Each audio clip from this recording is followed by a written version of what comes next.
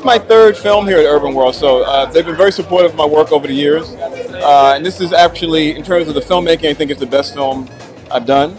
So it's very honored to be here. The crowds are great, and I've been coming to Urbanworld since it started.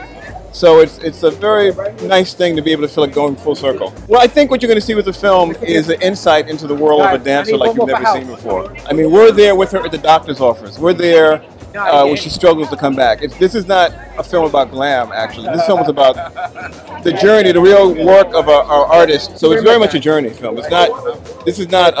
It's an insight into the real work that comes to be a star.